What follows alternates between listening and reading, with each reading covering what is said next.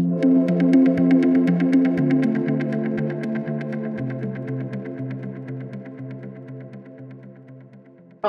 I'm Grant Robertson. I'm one of the product managers for Black Duck from Synopsys, and today I'm going to talk about how you can identify which of your applications have been affected by the new curl vulnerability. Specifically, this is referring to CV 2023-38545. To do this, I'm going to walk you through how you can identify any of your projects where this might have been identified in Black Duck and how you can find where those are. To do that, I'm going to jump into Black Duck.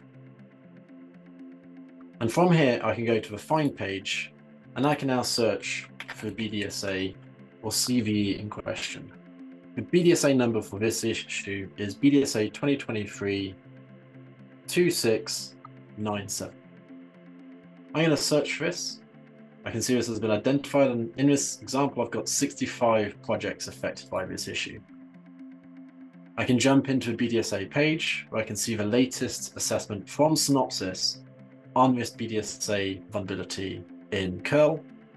This is collecting all the information that's publicly available on that curl library and on that vulnerability, so that you don't need to do research and the legwork to find all of this information.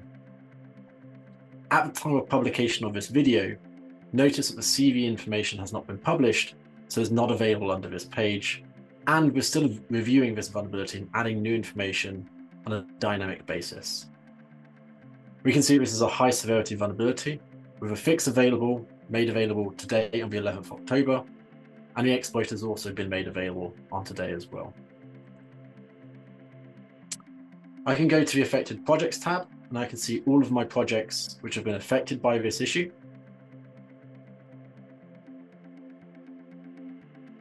And here I can see the list of all the projects where this might have been affected.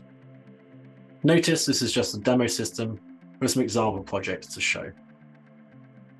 If I want more information about this, I can go to a technical details page where we also include some useful links, including linking to the HackerOne initial report and also links to the curl repository as well. If I want to get information about which components are actually affected by this issue, I can go to a components tab and I can easily see that this is affecting the curl component and the libcurl component, versions between 7.69 up to 8.3, 8.4 being the version that addresses this issue. So that's a very quick video showing you how you can use Black Duck to identify where this BDSA, where this curl vulnerability is found in your projects, and how you can quickly learn more about that vulnerability.